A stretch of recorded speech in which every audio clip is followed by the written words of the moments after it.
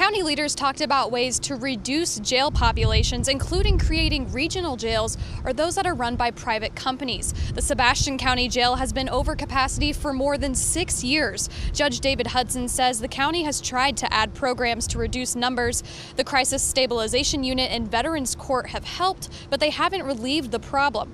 Hudson says he doesn't believe expansion is the answer, but he wants community input. And he says while they haven't talked about a regional jail locally, adding one in southern Arkansas could still help our area.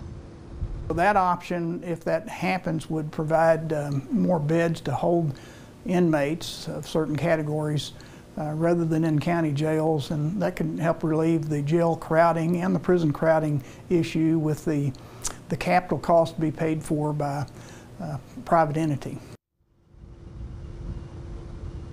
A regional jail is being considered in southern Arkansas, and that would be run by a private company. The Arkansas Department of Corrections signed off on it today. Reporting live in Benton County, Emma Claybrook, 4029 News.